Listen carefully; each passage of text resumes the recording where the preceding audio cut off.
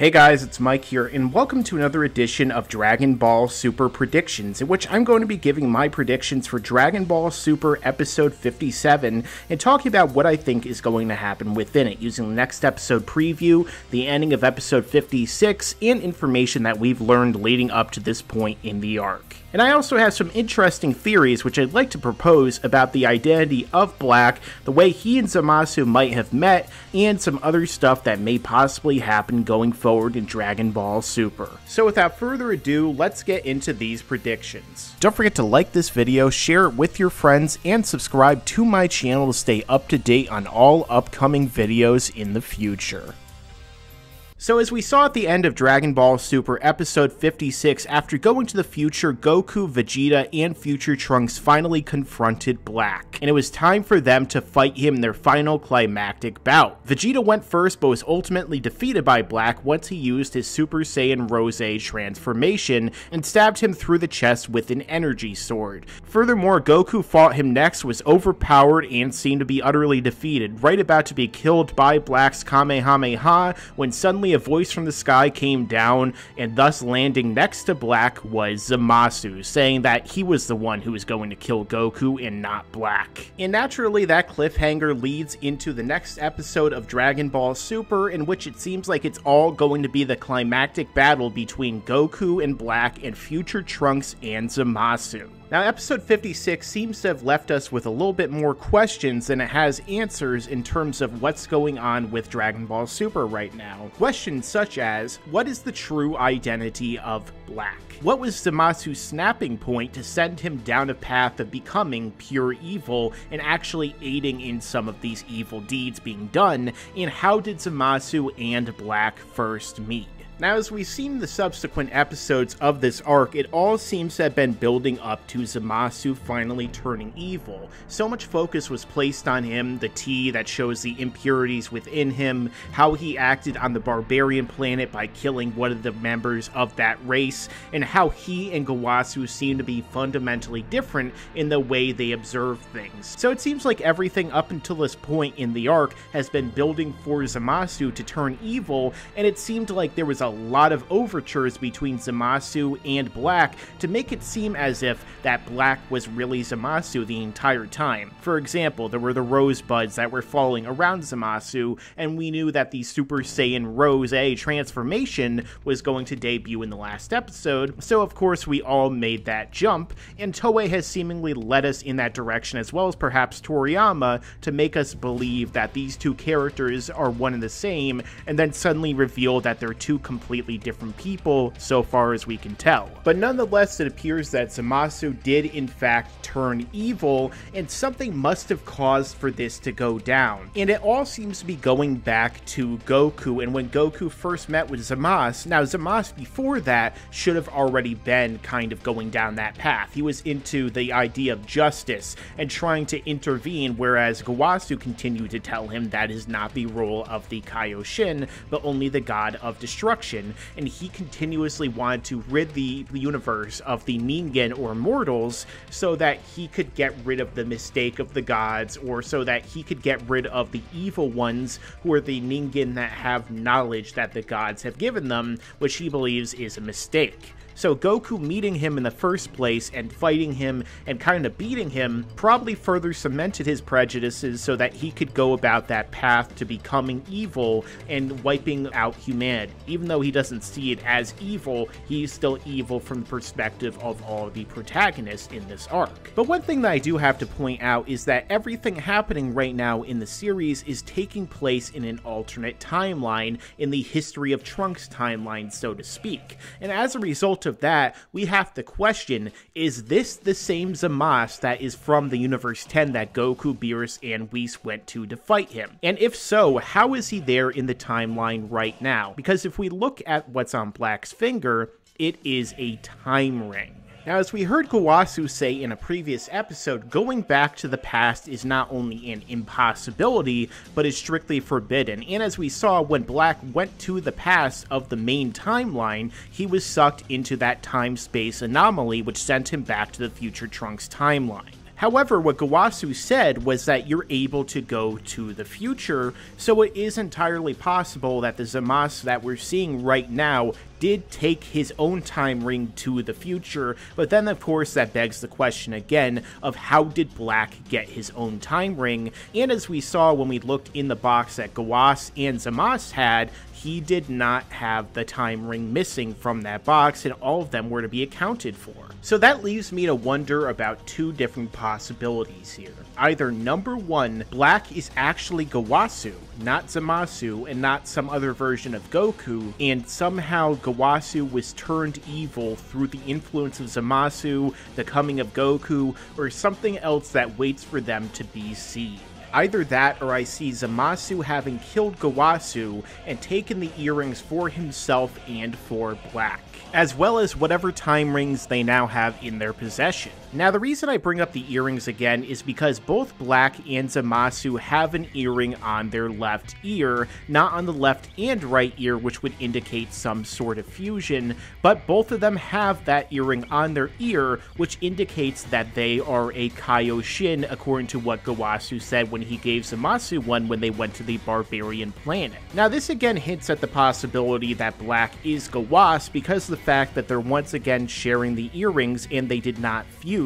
Furthermore, we also see the fact that Black has the main time ring as opposed to Zamasu. But it's also entirely possible that Zamasu killed Gowasu in the main timeline and then took the ring and the earrings for himself. But this is where it gets kind of tricky because then we have to figure out who exactly Black is if he's not Gowasu. It's entirely possible that Black is in fact Zamasu, but from another timeline, from the History of Trunks timeline.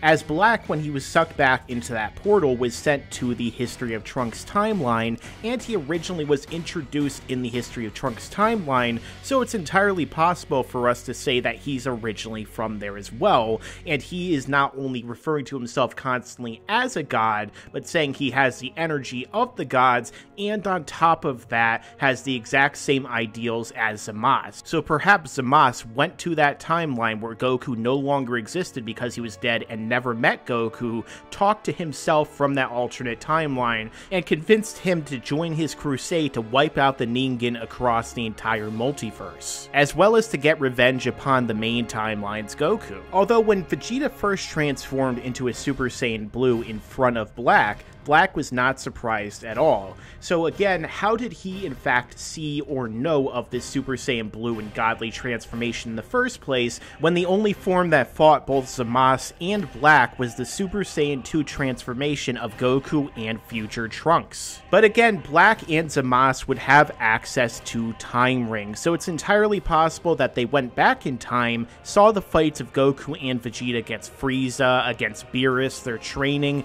and tried to figure out the best way in order to defeat them. After all, Black also knows the Kamehameha, and how would he have known about that technique which neither Goku nor Trunks used on him unless they went back in time and saw it?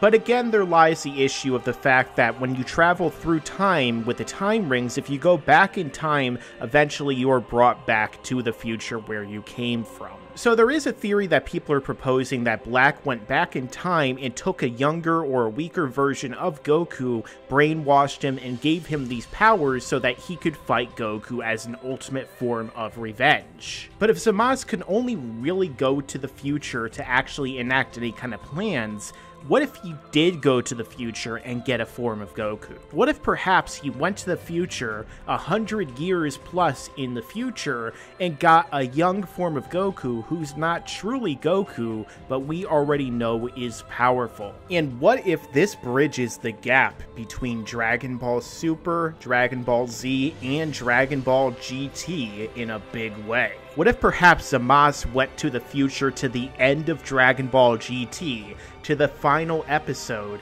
and he saw Goku's descendant fighting in the Tenkaichi Budokai?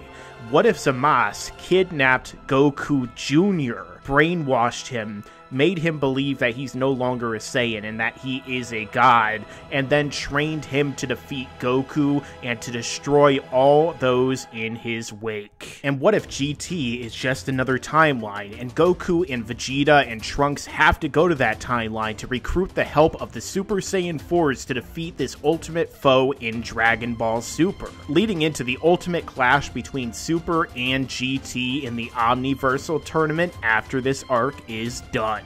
But I really doubt that's going to happen, so what might end up happening is that the reason why this Black character is referring to himself as a god, the reason he has the ability to shapeshift, and the reason he has these godly powers and can even take out characters like Super Saiyan Blue Vegeta, Super Saiyan Blue Goku, and gets all these massive power-ups is because he is in fact a god after all, and perhaps he is the god of destruction from Universe 10. Maybe the whole reason why they introduced the idea that the Kaioshin and the God of Destruction are a set is because he literally is one of the gods of destruction, and he's helping Zamasu because he believes that humans or Negan being up there and interfering with the gods and even trying to compete with the gods is kind of an insult to him and his power and his honor, and maybe he's completely different from Beerus in that he wants to just completely wipe everything out, as that is his complete role. I mean, after all, if Beerus is kinda evil, maybe there's extremely evil gods of destruction out there who basically have their entire goal to go about wiping everything out of existence, and it would make sense for him to take on a completely different guise because of the fact that if Zeno finds out that he's the god of destruction and doing all this stuff, well, he's probably gonna be blinked away in an instant. But another final piece of evidence to possibly add to this is what is happening in the next episode preview and what we hear from Goku talking about Zamasu, and that is that no attacks seem to be working on him or affecting him in which Trunks is attacking him. Now, this could mean perhaps that Zamasu has also gotten a significant power up and he's far beyond the power of Trunks right now when Trunks is attacking him. And of course, Trunks is a Super Saiyan 2 who's only roughly around the level of Goku's Super Saiyan 2, so it's entirely possible that he might need to power up to defeat him. But then there's the possibility that what the name of the episode is implying is something more than anyone assumed, as the title of the next episode is called Advent of the Immortal God Zamasu. So what if that name is meant to be taken literally? What if perhaps Zamasu pursued the same goal that Frieza did because he knew that he was not powerful enough on his own to be able to fight somebody like Goku or Trunks? What if perhaps he attained immortality through the use of the Dragon Balls? After all, if Black knew that Goku and Vegeta could transform into Super Saiyan Blues, wouldn't it make sense that Zamasu might have learned some other things, perhaps about the Dragon Balls? And if he had, what is to stop him from using that time ring to go to a point in time where he could easily access the Dragon Balls, gather all of them, and wish for immortality? So going into the next episode, Dragon Ball Super, there's a bunch of different ideas and a bunch of different possibilities that are now questioning and rolling around within our minds that make us wonder what exactly is going to happen. So I think that if Zamasu truly is immortal now, if he's truly invulnerable because of the Dragon Balls, then we're going to have a really big problem on our hands, unless of course the power of someone like Zeno is enough to completely override the Dragon Balls, to completely override the immortality and just wipe him out altogether, with perhaps Goku being forced once and for all to press that button, bring him to the History of Trunks timeline, and wipe him out completely. Either that, or perhaps it ends with Zeno showing up saying, wait, I still have that tournament coming, you guys can settle it there, and all of this was build up to make the next tournament, to make the next arc really relevant, and to give us some personal stakes and some real stakes going into it where it seemed like there were completely none at all. Maybe whoever wins gets a kind of twisted metal ending where they get to pick whatever they want, and there's horrible consequences like a monkey's paw or something like that. Maybe perhaps Black and Zamasu will wish for every single Ningen to be completely eliminated, and Zeno will say, okay, I got nothing better to do. What do you want, Goku? And Goku maybe once and for all will wish to bring King Kai back to life because for some reason he's still the Kai, and he is probably pissed right now that he's still not brought back to life, even though Goku has had so many opportunities. But it's Goku, so he'll probably just wish for something to eat. In either case, in the next episode, Dragon Ball Super, I predict we're going to get a pretty awesome fight using both Trunks and Goku. I don't know if Vegeta's dead yet. I don't know if he's going to die. If he does die in the future, what really happens there? I guess there's still the Namekian Dragon Balls. Hopefully Goku will, after defeating Black and Zamasu, assuming they do, will say, hey Trunks, how about we go to New Namek and wish back all the people that we could have easily wished back decades ago? But I was too busy off training in heaven with King Kai for 7 years, abandoning my wife, my son, and my other son I didn't even know about. So maybe this time I'll try and make it up to you and, help you out a little bit. Say, do you want to learn how to do the Kaioken, the instant transmission, the Spirit Bomb, or the Super Saiyan Blue? What's that? I gotta go off and train again. See you never. Bye, cha! Oh, Goku, how you make this series so frustrating by not teaching anyone anything, even though it would significantly help everyone in the end. But as we know, it's Dragon Ball, and the villains always lose in the end, or just become good guys, so I'm just gonna take the safe prediction and say that's what's gonna happen. In either case, this has been another edition of Dragon Ball Super Predictions. Let me know your own thoughts down below. What are your predictions for what's gonna happen? And what did you think about some of those theories I put forward in this video? Do you like them? Do you dislike them? Let me know down below. And don't forget to like, comment, share this video with your friends so we can make more videos like this in the future, and subscribe. And as I always say, stick around, because there's a lot more to come in the future.